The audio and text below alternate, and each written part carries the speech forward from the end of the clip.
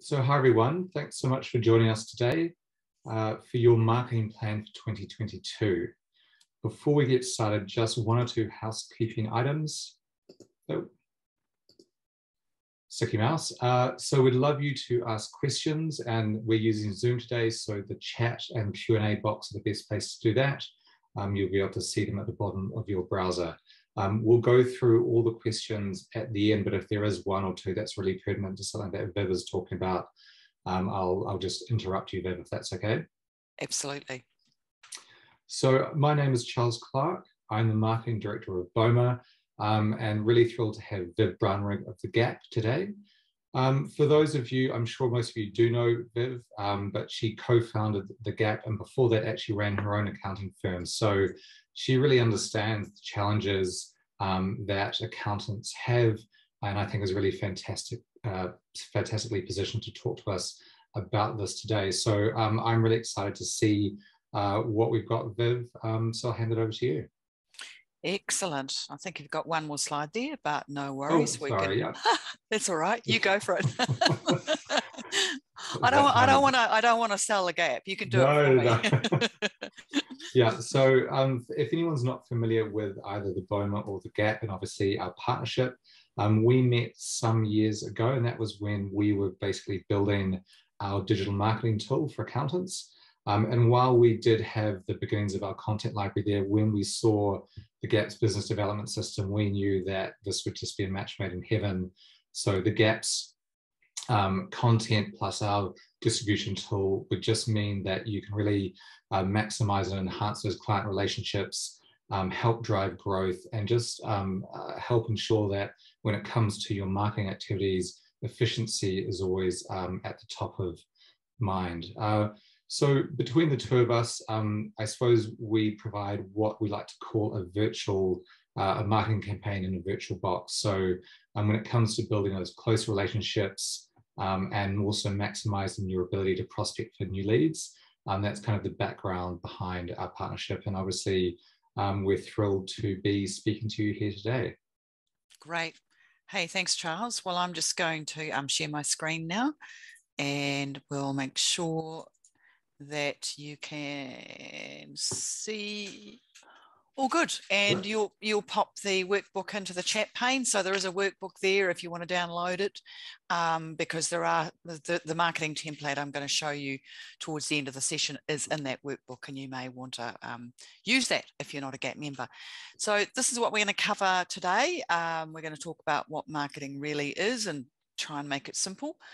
Talk about how you kind of right size your marketing team for your firm, what we can outsource really well, and maybe what's better left in-house. We're going to talk about some of the most successful marketing tactics of 2021 based on what our Gap firms are doing, and a ton of discussion that I have with firms New Zealand, Australia, UK. And we're going to talk about how you put a practical 2022 marketing plan together. I think it's true to say, it's good thing to throw out here right now at the beginning, is that marketing can get a bit of a bad rap in an accounting firm from some of the directors. And what I mean by that is some directors in an accounting firm kind of consider marketing as a bit of an overhead. You know, where's the return on investment? You know, where is the bang for my pound, if you like?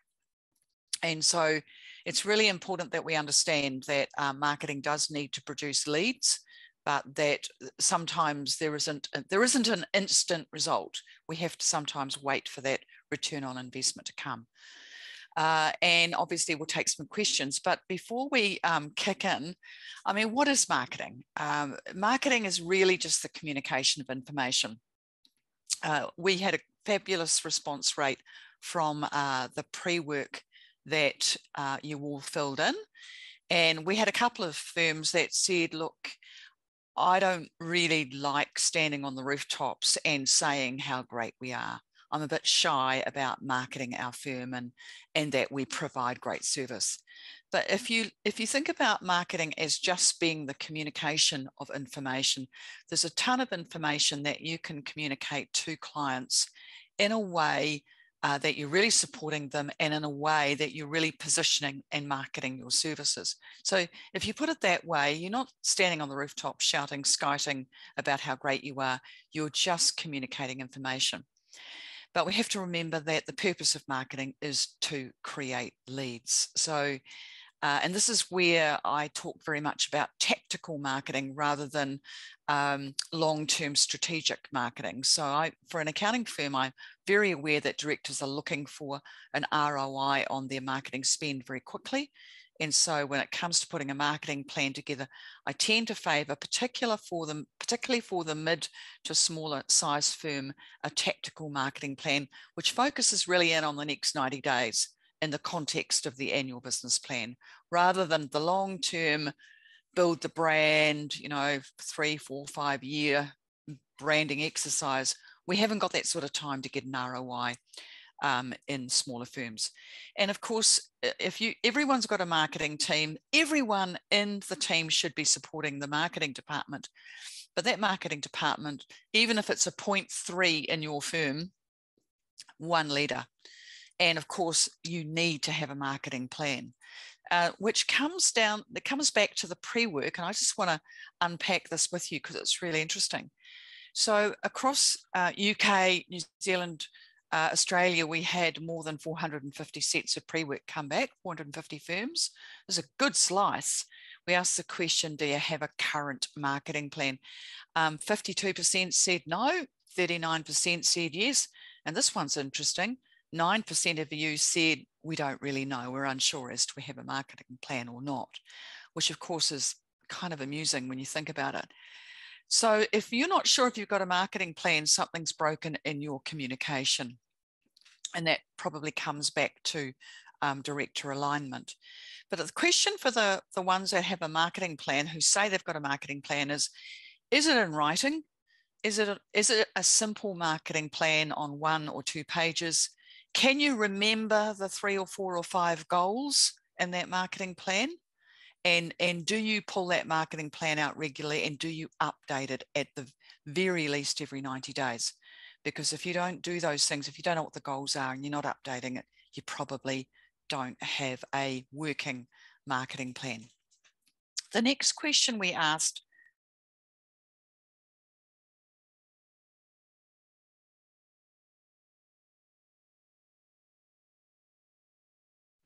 Viv, you're on mute.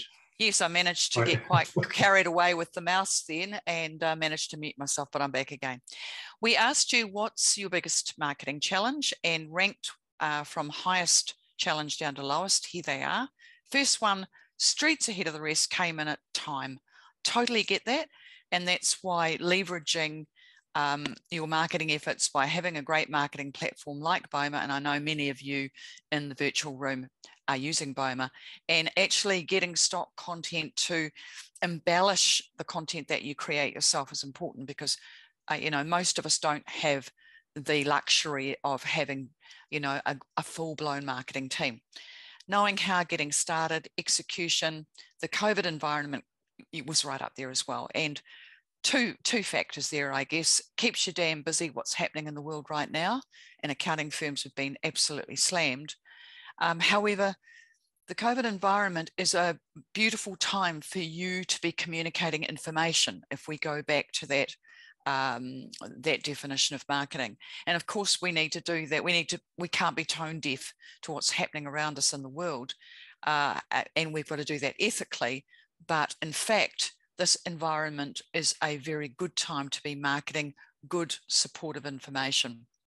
Having great content, the budget, getting leadership alignment. And this is where I always say your business plan comes first, and then your marketing plan. So the marketing plan has got to tie in to the business goals in the business plan. And of course, resourcing, getting a return on your marketing spend. I totally get that. And a few of you said, look, we're just a bit shy about marketing. We don't really like to blow our own trumpet, so to speak. But I would say to that, if you don't blow your own trumpet, no one's going to blow it for you necessarily, and you're not going to be hearing much music. So you know, we all have to get over ourselves at some point there, and I think eventually we all do. In terms of getting the size of your marketing department right, well, that obviously depends at where you're at in the stage of your growth, how much growth you're looking for, how big your firm is. You may need a 0.2 or a 0.3 of a marketing resource. You may need a dedicated full-time equivalent marketing resource. The great thing is that we are absolutely spoiled for choice now, because we can actually resource in-house. We can use a marketing agency to facilitate our marketing plan. To do a brand refresh, to build our website, to refresh our website, SEO, all of those things. So we've got a lot of choice. We can keep it onshore. We can take some stuff offshore.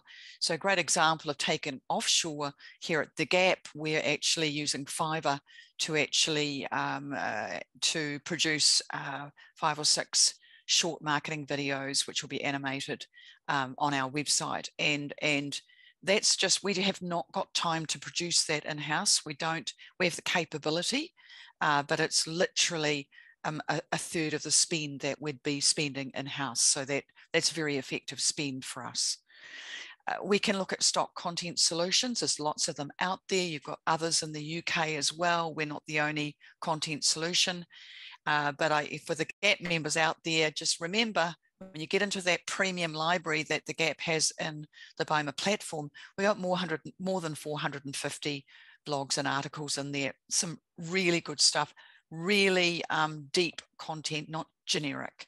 And of course, we've got 25 webinar and seminar kits. And so education marketing is a very strong marketing strand for accounting firms. So you can't do it all yourself unless you're a big firm with a full-blown marketing department. And of course, you don't necessarily have content writers sitting in the team. So specialist education marketing solutions such as webinar and event kits, that's something we do here at the Gap as well.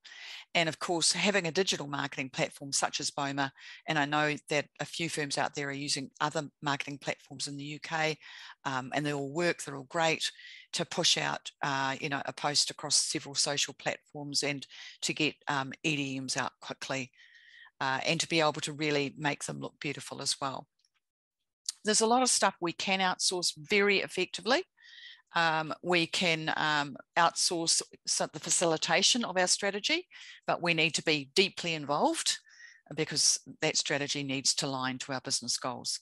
We can obviously outsource brand and design, our website, and some social, although I do believe that some of those social posts should be kept in-house. We can also, as we do here at the Gap, we can outsource some of the assets that we're going to put up on our website and slice and dice in other ways. And we should probably do that because we don't have the proficiency in-house. So videos are a great example. And there's a massive difference sometimes between having those done in country and offshoring those. Targeted lead gen campaigns. Search engine optimization, that's a specialist skill, and running an event, we can certainly outsource that. And we've got firms who've outsourced their first couple of webinars, for example, educational webinars, before they bring it in-house so that they know what they're doing. But there are certain things we need to keep in-house. Those in-the-moment social posts, dynamic content, and that can be stuff about which makes our business human, which is a very important part of marketing. Things that are happening in the business, things that are happening with clients, things that are happening, special events, your special moments for your team members. Dynamic content, which is about what's important to clients right now, sometimes bound around legislation or support in this particular time.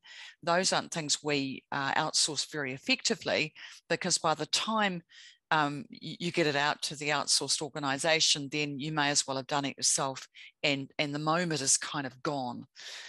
So when it comes to ever evergreen content, well, that's something that, you know, you can get in stock content very well, but if it's dynamic content, you probably want to be producing that in-house. Actually delivering the education, delivering the webinars, delivering those events when you get a chance to do face-to-face events. Sure, you can bring in additional speakers and that's fantastic, but this is your brand. This is your marketing opportunity. You're the hero. So, you know, start off by delivering via the webinar, because it is the introvert's paradise. You say, you know, for those of us who aren't experienced presenters, it's a really safe place to start. And never try and outsource somebody coming up with your core purpose statement or your values. And believe me, I've seen it done and it doesn't work. Those things have to come from deeply from within. Those things are very deeply under the surface for you as a business owner and your fellow directors, and ultimately for your team and then out to your clients. So if you try and outsource that stuff without being deeply involved, it's not going to work. In terms of the things that we've seen kind of been really, really successful in 2021, and this is going to surprise you because, and there's a massive digital marketing, you know, flavor in here, even though these 5 things up on the slide right now might not make that obvious. But at the end of the day, the client experience, even when you are not face-to-face, absolutely wins. Now, sure, you can't hand your client a flat white at an online meeting, but there are so many things that firms have done to make their online meetings seamless, organized, a good experience for the clients, rather than just another Zoom where you turn up 2 minutes after the client does, and there doesn't seem to be a purpose to the meeting and it all drifts somewhat. So I'm going to talk a little bit more about that shortly. But the client experience is hands down one of your most successful marketing tactics, and that's every communication you have with a client, every touch point, every email, every online meeting, every face-to-face meeting, even sending out an invoice. So, if, you know, I challenge you to look at all those touch points and see how you can improve them, because that's what gets clients talking, and that's so much where the referrals come from. The COVID response is really interesting because, you know, I'm in contact with a lot of accounting firms, UK, New Zealand, Australia, and what I see is 2 quite distinct responses when it comes to the digital response by email or on the website. First of all, I see very generic responses, such as, you know, I'm super busy at the moment because of the COVID environment. You may not hear from me for 4 days. By the way, here's some links to some government information in terms of support packages. Now that's very generic, that's very impersonal, that's very, I'll come to you when I'm not busy. I see the opposite end of the spectrum where firms are actually being very targeted in their digital response up on their website and by email. And instead of just directing clients to links, they've distilled the information for them, made it digestible for a small business, and really helped them, rather than expecting them to wade through a whole lot of stuff that they don't necessarily understand and haven't got the appetite for. So I've seen, you know, quite different responses, and one it has a really good marketing angle, and one not so much. Running outstanding meetings is one of your most successful marketing tactics, and I'm sure that the Gappies in the room really know what I mean by actually making sure that clients come to that meeting, whether it's online or face-to-face. They come with a purpose. They've done pre-work for every meeting that forms the agenda, and we don't drift off. We don't come to a meeting of discovery, and we end up with actionable minutes. So there is absolute value in that, and clients will talk about that, and you'll convert prospective clients, future clients, to clients just off the back of a better initial meeting, and that you see the close alignment between marketing and sales. Content of value. There's so much content out there, and so much of it is so generic. And I suppose Twitter is probably my least favorite social platform. The one, I haven't been on Twitter, Charles, for a couple of months now. I just don't know if I can be bothered. And, you know, we see just this really bland, generic content, some of it quite obvious. We take an opposite view to content of value here at The Gap. And this is why, as part of the premium library that we've got up on the Boma platform, we often put out content pathways. So I'll give you an example of a content pathway. Cash flow is an issue for many businesses, I think you'd agree, whether you're growing, you know, for whatever reason. And so we've got a content pathway, and they're called, you know, the 7 causes of poor cash flow.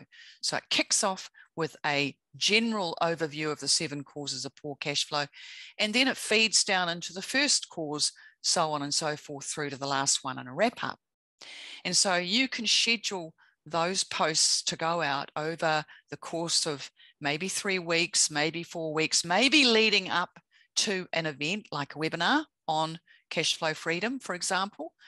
And you're actually serving up content of value. You're actually serving up actionable education. Your clients have got some tips, checklist of things they can do at the end of that article. And so they can actually go and take some action in their business. So I talk about actionable content rather than just generic content. So make sure that the content that you're pushing out is of value rather than clogging up the universe, because there's a ton of it. I want to talk about the planning hierarchy before we actually go in and look at what I would call a tactical marketing plan. So I guess I start with the annual business plan. I know that some of you in the room would prefer to think at the top of the hierarchy of planning would probably be the strategic plan, which takes a 3 to 5 year view of life. But I think it would be fair to say that less than 10% of accounting firms, and probably less than 5% of businesses overall, actually take a 3 to 5 year view of planning. So for many businesses and for many accounting firms, for most accounting firms, they've got an annual business plan in place. And I hope that all of you have an annual business plan in place. If you don't, you should, because your marketing plan needs to absolutely align to your goals, which are locked away in your annual business plan. Otherwise, you haven't got alignment between the marketing department and the directors of the organisation. And that's something that came up in the pre-work. So your annual business plan, why you exist, what you want to achieve over the next 12 months, and how you're going to do that in the form of cascading goals, 1 year goals, 90-day goals, and actions you're going to take within that 90 days to achieve those goals. So the annual business plan comes first. And then you build the marketing plan. Now, I can't remember who wrote this, but it's so true. And they said, write your values in ink and your business plan in pencil.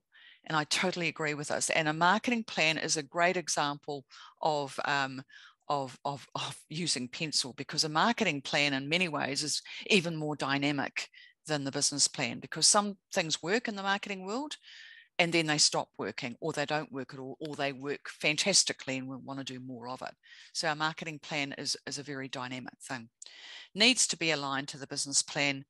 And, you know, many of you will have a growth goal in your marketing plan, and you'll need to think about, you know, where are you looking for the growth from? Is it that from existing clients, or is it from new to business clients? Is it a combination of the two, and how we're going to achieve that?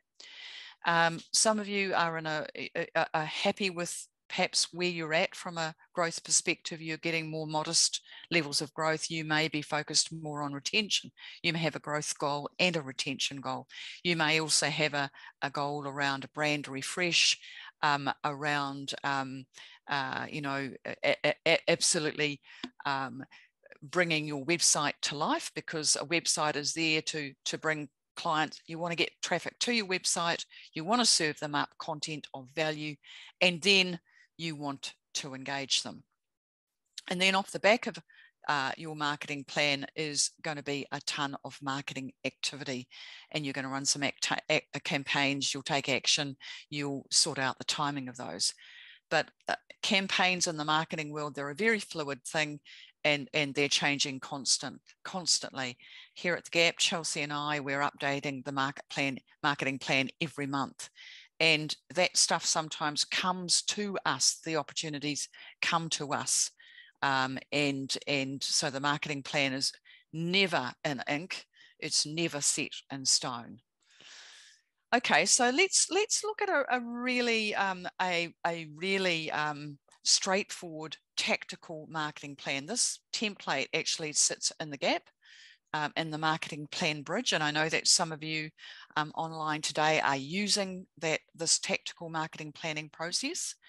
For those of you who aren't, make sure you download that workbook and you'll be able to see it in there, and you'll be able to create your template yourself. So here we are creating a marketing plan, and I'm gonna make a confession right now. I'm going to apologize. You're going to see some Kiwi dollar signs in here.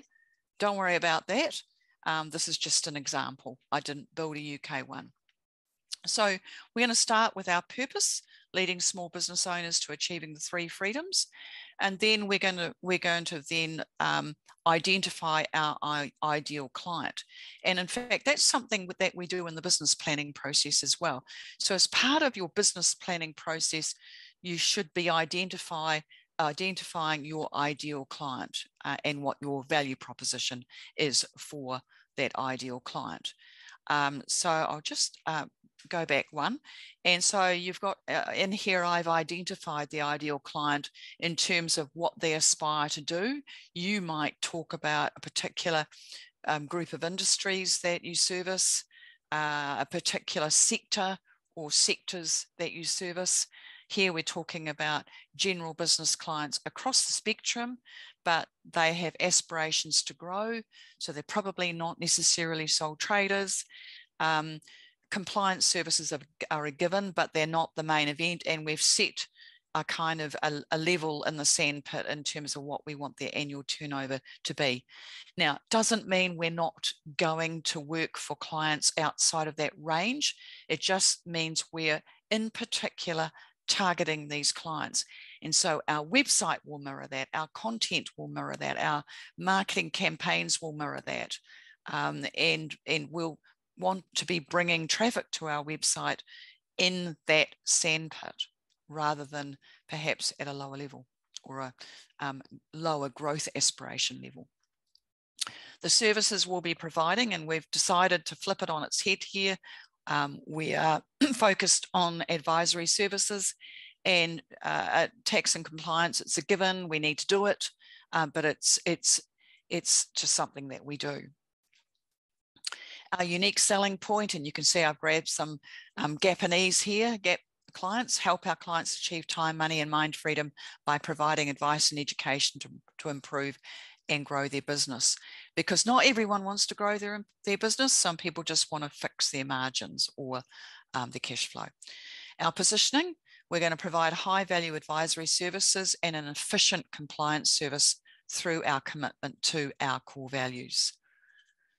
Our promotion strategy is going to be educational events, content pathways, downloadable resources to actually create some marketing gravity so that we really position these services and that we can go in and engage. We're going to really be focused on those touch points, those meeting touch points, and we're also building a bit of a client community where clients can actually share ideas and resources. And now we're going to come into the second part of the marketing plan. We've got a budget. We're going to do a brand refresh. We're going to spend a little bit of money on education marketing, sponsorship. We're not expecting necessarily to get an ROI on that, but we're putting it in the budget. we're going to do a bit of a website update, refresh a few pages, and so we're going to get some contracted resource in to help with that.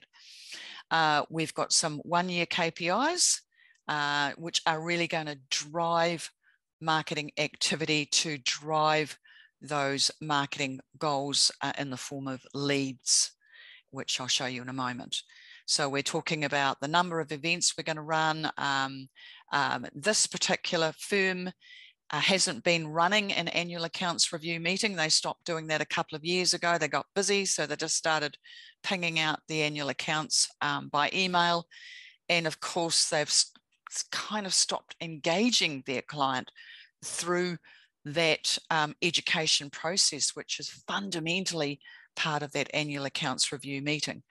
So they're going to get that back in place so that they increase engagement, so that they've got a stronger relationship that they can market off.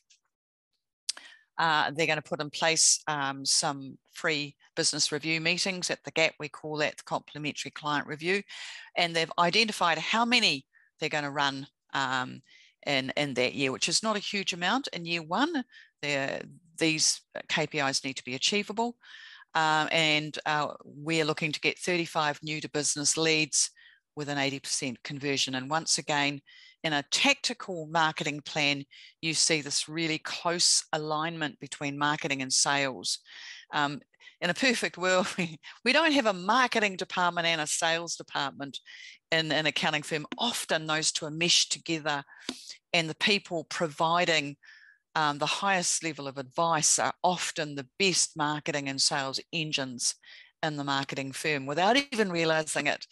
Even, you sell every day the need to pay tax in its most fundamental form of sales. Getting 15 downloadable business resources up on the website. It could be a combination of videos, recap videos from your educational webinars, downloadable checklists, whatever. There's a ton of resources that are there in the GAP portal for you to do that with. And then, of course, we've come down to our 90-day goals. We've got 5 goals there. And each of those goals, some of them working together are going to drive those KPIs, those 5 KPIs that we just looked at before. So we're crunching down to the numbers now. We're crunching down to the activity, the tactical activity to actually move the needle, because we want to see a return on our investment. And this is where I get really quite frustrated when people view marketing as an overhead. It's not an overhead. The purpose of marketing is to drive leads. And there are aspects of marketing where it's hard to tangibly calculate the ROI, such as a brand refresh. How do you calculate the ROI on that? Yes, sure, you can measure website traffic before you do the brand refresh, and then you can measure it afterwards, but there could be a ton of other things that contributed to that increase in web traffic. So it's pretty hard to measure the ROI on some aspects of marketing. However, when it comes to activity, these are marketing activities, it can get pretty simple to actually measure your ROI. And so for marketing departments out there, if there are marketing people online today who are a little bit tired of being regarded as an overhead, I feel your pain. Make sure you've got some really tactical aspects in your marketing plan so that you can prove that ROI and you can show what works and keep doing it. So here we have 5 goals, the marketing KPIs that they're driving, and the numbers, the activities, who's got to do what and when. And so that's it, guys. It's not 30 pages. If you can't remember your 5 marketing goals, then you're probably not going to do the things that are in your marketing plan. There's too much in there. So that marketing plan is going to come out potentially every month, at the very least every quarter, and you're going to be resetting those goals before the next quarter and just keep that marketing engine going. So when it comes to getting that ROI, you really got to measure that. And so you've got to make sure that you're doing that review of your marketing plan at least every quarter, and that you're refreshing those KPIs. And those KPIs, they have to be measurable. You know, there's not much point setting a KPI that says client satisfaction if you can't measure it. You've got to find a way to measure it, whether it's the Net Promoter Score before or after, whether it's a rolling survey to your clients. You've actually got to be able to measure it so that you can show the return on investment. Because every client, if it's retention, for example, every client, look at the lifetime value of a client. So retention is an example of a KPI that you can measure. So make sure those KPIs are measurable. And you can prove them. Scheduled activities, constant and consistent. So, for example, you know, posting on social media once a month, that's not going to work. That's not going to move the needle. That's not going to help reposition your services. It's not really going to contribute very much to your marketing plan. Constant and consistent. And in marketing, I think you almost have to get to the point where you feel you're over communicating, and you probably still aren't quite communicating enough. But we have to get over that feeling of over communication. And this is why as much as possible, we've got to make sure that our emails, our social campaigns are as targeted as possible, so that the right people are getting the right information, so that we're not just blasting emails and posts out there. And then test and measure. And it's really interesting. We see firms who get fantastic results from, for example, education marketing, you know, building up their social posts, building up their content pathways, and their blogs and articles they're pushing up prior to events. And then we see firms who say they're getting a low return on investment, right through to firms who say they're getting a massive return on investment. And when you compare those two firms, what you find is the firms who aren't getting a good return on that investment, and that's time and money combined, that their marketing isn't constant and consistent, and their events aren't constant and consistent. So naturally, they're not getting that ROI. It's not part of their DNA. It has to become part of your DNA to be constant and consistent. And reset. Okay, so Charles, I'm sure we have some questions. I hope we've got plenty of time for questions, and I hope we've got some there. So we've answered. I've just answered a couple of questions that were sort of direct questions. So if you do have any questions, please let us know. And I thought I'd just kick us off with a couple of I suppose responses that I was thinking about when we asked the question, what are your challenges? And these aren't to sort of pick on anyone, but I just thought are good discussion points. And one was, you know, too many nice to do's. And I thought that was an interesting perspective around too many what, Charles? Too many nice to do's. Oh, yeah. And I thought, well, actually, in some ways, you know, that to me sounds a little bit like one view of marketing, which is, you know, it's nice to do, not necessarily a need to do. And I was just thinking back to some research that we've seen, which is in these COVID times, what small businesses are really looking for from their accountant more than they have ever looked for them before is communication support. So even if you're in a firm or a practice where you're thinking, okay, you know, marketing, nice to do, that's fine. It's sort of more than we want to do. But think about your current clients and, you know, what you can be doing to support them. And that's actually, as Viv said, that's communication and where marketing comes in. And that's more than a nice to do. That's the difference between you being a fabulous, supportive, engaging partner and the alternative, which is in the research that I've seen was much more likely to sort of lead to conditions where that person or that business was likely to churn. So I thought it was an interesting point, Viv. It's a very interesting point, and unfortunately, sadly, it is a commonly held view of marketing, and it's it's an interesting view, and I understand that. I get where that comes from. And this is what I'm about to say is not anecdotal.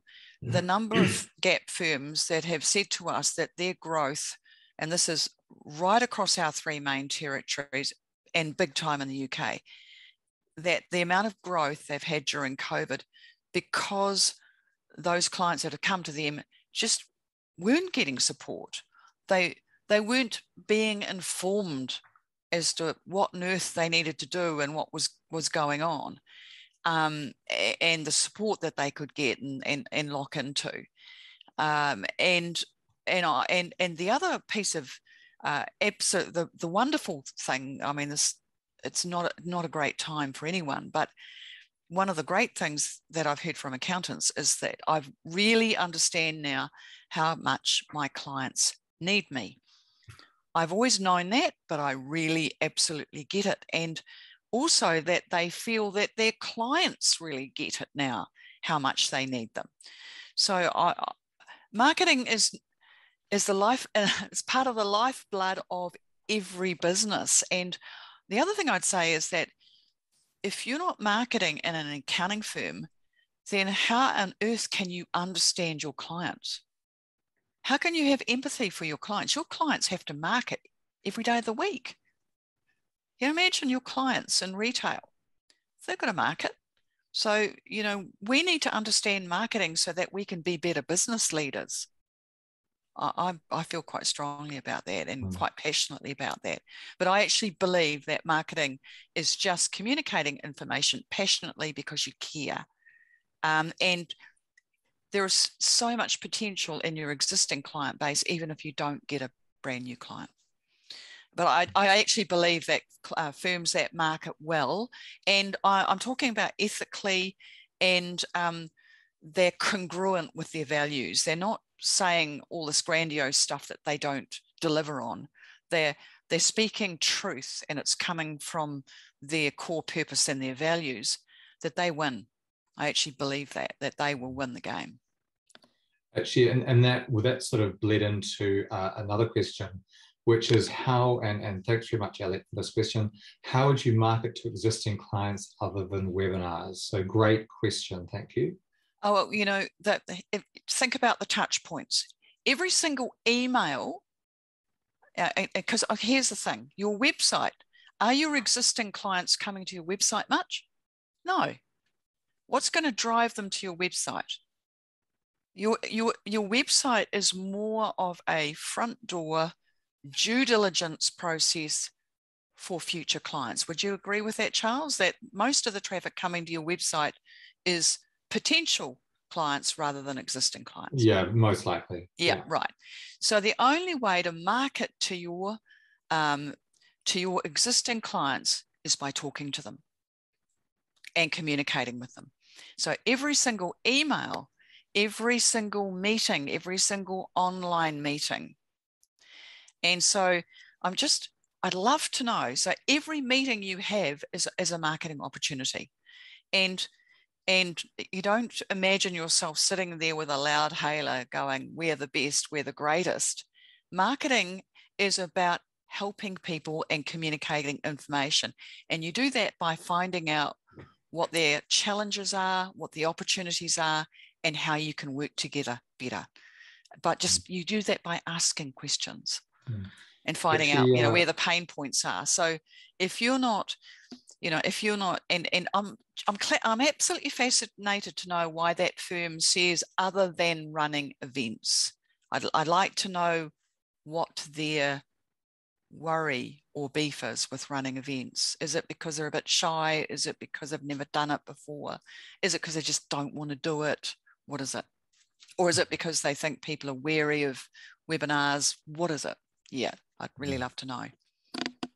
Actually, one thing we have seen a lot gained a lot of popularity in the last 18 months was Q&As. And Yeah. so these aren't sort of, you don't have to promote them in the same way that you maybe do a webinar, but these were run by a lot of accounting firms, and their clients knew that every Friday at 12:30 or Tuesday at 3 o'clock for half an hour, they could come on and then they could just ask you questions. And it wasn't build time. This was obviously a place where you're giving value, and they get to, if they want to ask questions, they can. If they just want to see what other people are saying, they can. But it's a place for support, but it's also where you can solve people's problems. You can learn about their pain points. And then the great thing is that you then start that conversation that, you know, starts in maybe a group setting. So you reach in one to many, which is a great use of your time. But then you can follow up, or they can follow up with you and be like, oh, you know, that cash flow issue that we were talking about, I've got something I'd like to sort of share with you in private. You know, not within that group, and sort of let's take it from there. So totally. I mean, you're not going to call this a webinar to your clients. It's an online session, and you can run it however you like. It can be a targeted piece of education, and this is what and so you're going to deliver some education online, or it could be just a Q&A session. I've seen, and there are a lot of gap firms doing this, it could be literally a Tech Thursday. It could be questions on tech on Xero. It could be anything. And it's highly leveraged, and you're actually, what you're doing is you're communicating information, you're helping, you're positioning what your firm is great at. You can also involve other team members. So for example, that Tech Thursday, you may not want to run it as a director. You may want to get one of your young guns to do that. There's a ton of ways you can position this. There's no rules. One of the most beautiful things about marketing, Charles, is within the realms of human decency and being ethical, which we always believe in and subscribe to, there are no rules. So it's a beautiful blank sheet of paper. And I think really aligned to that is you will have a really good idea about your clients. So what they're going to be comfortable with. You know, are your clients comfortable with coming to an online meeting? Maybe they are, maybe they're not. So you sort of, you know, as you say, you will know your clients. You will understand what they're going to be comfortable with, what forums they're going to best kind of identify and sort of engage with. So, you know, take that knowledge that you already have and then apply it, as Viv said, with feeling that you can do anything in marketing. And actually, a good point from one of the attendees, Mark, thank you, saying, you know, you can always bring in an outsourced person. So as Viv was saying, you might want to get someone else within your organization, or, you know, we see a lot of people teaming up with associations, and so they bring in a guest presenter. I mean, a guest presenter is a fabulous thing. And in a way, that's what Viv and I have done here tonight. You know, Viv comes on as a guest presenter, and it makes my job a lot easier. So if you have, maybe there's a legal firm or a local bank or a local retail association, you could partner with them. They'll do the majority of the presentation. And the brilliant thing is that you've then delivered value to your clients.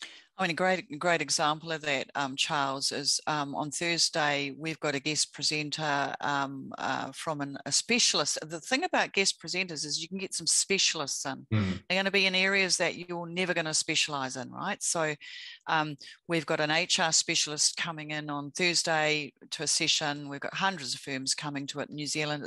Unfortunately, it's New Zealand specific, and it's all around some pretty major changes happening in employment law and around mandatory vaccination. So, you know, that just takes the pressure off us.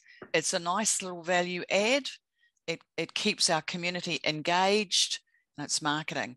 Now, the other thing I'd just say about if you're running any online sessions, whether it's you delivering content, whether it's somebody else delivering content, or whether you're just running a Q&A or a general thing, record it. So when most of you are using Zoom, press record.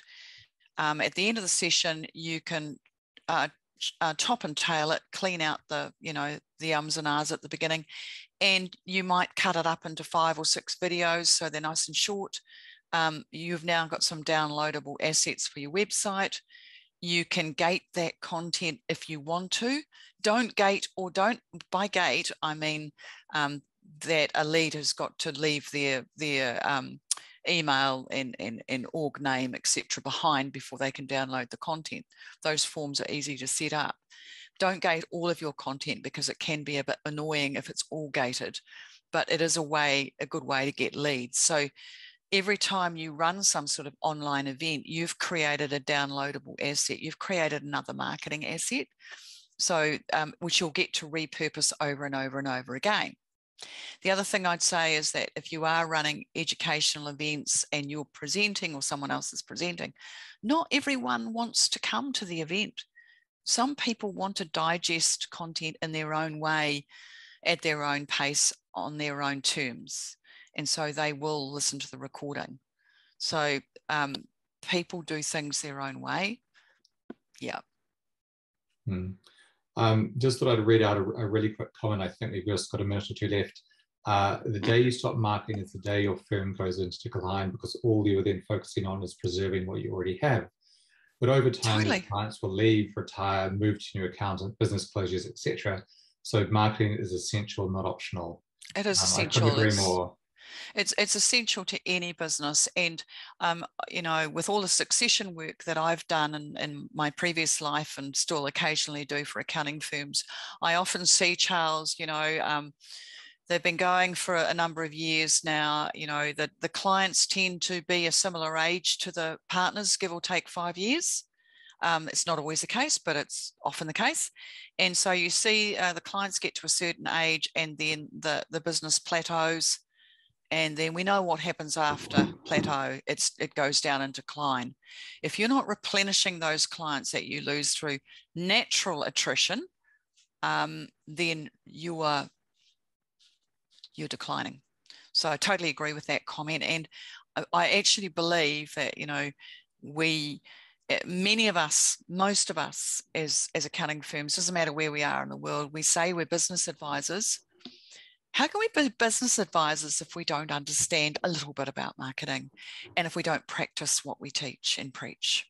So I think we are duty bound to actually understand the function of marketing, even if it's just to stand in our clients' shoes from time to time. Yeah. Any other questions before we wrap up? No, I think we've come to the end. Thank you so much for your questions, guys. That was fantastic.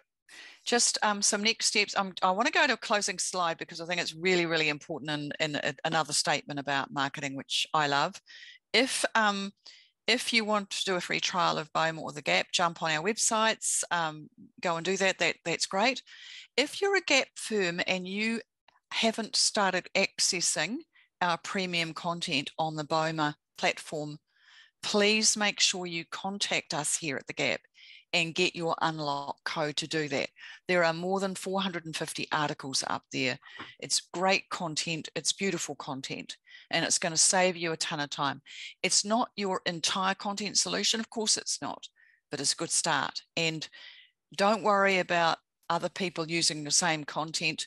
Customize it, change the intro, change the outro, change the title, swap out images, run your digital voice over it so it sounds like you. It's still going to be better than starting from scratch.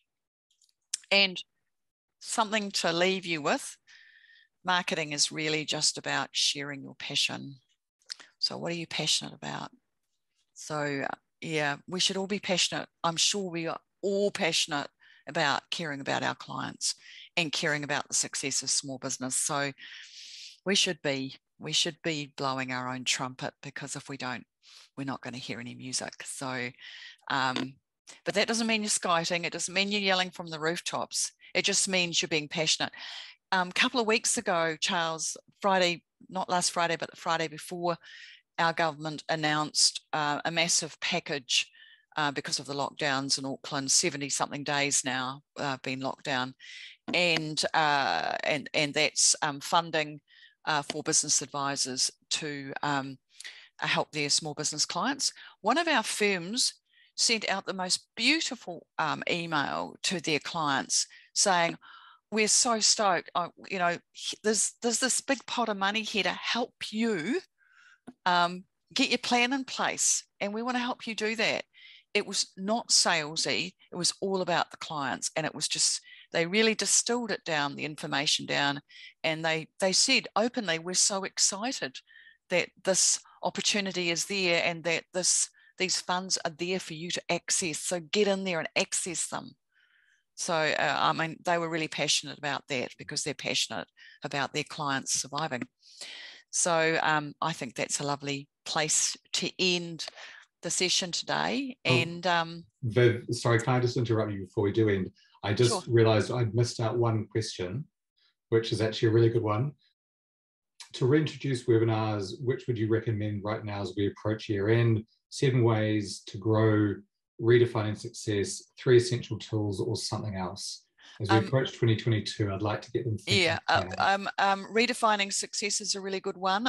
You know, it's very pertinent to where we are all in the world at the moment. I'm sure, just as all of us here have been redefining what success means to us personally. Certainly a lot of business owners are right now looking at, you know, the hours they're working, the profits they're making, you know, what their families go through just because they own businesses. And some are actually saying they don't want to make as much money. They actually want their time back. So redefining success is a really good one. 3 essential tools is a really good one as well, because it positions the 3 essential tools in business, which of course is the business plan, the forecast, and having decent reports with some sort of accountability framework, which hopefully is you looking over their shoulder and making sure they do what they say they're going to do. So those are really good ones. Those 2 are excellent ones coming up to the start of the financial year, because a good time to get your plan in place is before, obviously, the kickoff of the financial year. There's a couple of others that position business planning as well in there, but those are 2 good ones to start with. Fantastic. Okay, well, thanks, guys. Hey, thanks, Charles. Thanks for staying up late. And likewise, yeah. I'm going to slip home and have a Milo. I'm hoping that the Milo will counteract the caffeine that I had to have just before we kicked off. It'll do something anyway. Yeah, well, brilliant. And thank you all for your time. I hope you have a really great day. And we'll look forward to seeing you on the next one, and we'll send out a recording of this tomorrow. Yeah. And for all you gappies out there, lovely to have you on the line. And Mark and I are so determined to get out there in June next year. That's just a little hint. So there you go. We hope to actually see you in 2022. Yeah. Brilliant. Thanks, everyone. Take care. Okay, take care and bye for now.